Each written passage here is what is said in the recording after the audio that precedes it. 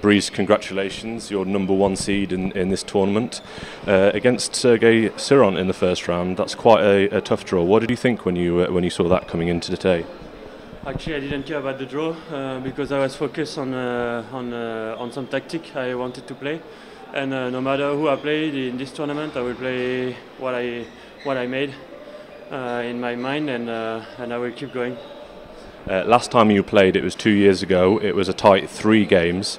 Today was much simpler. What went better today?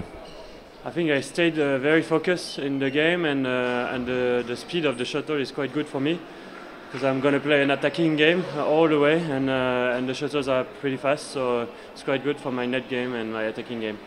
Of course, you won this tournament in 2015, leading into the Olympics in Rio. How important is this tournament again, leading into the Olympics in Tokyo?